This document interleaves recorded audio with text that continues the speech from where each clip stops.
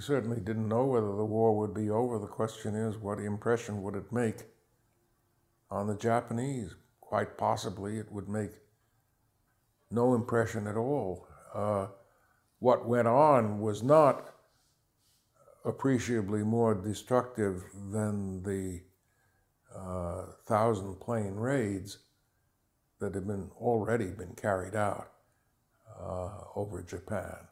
The fire bomb raids were in fact a great deal more destructive in the long run. They didn't involve the element of radiation at all. There were many individuals burned in those. There were whole cities destroyed by blanket firebombing. And in magnitude, what we did was not so different from what had already been done many times.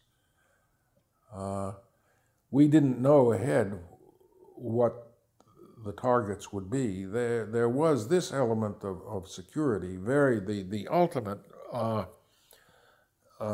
military actions, the things which represented the possibility of the ultimate destruction of our effort, were indeed kept from us. We had never known that the city of Hiroshima had in effect been preserved for just this end.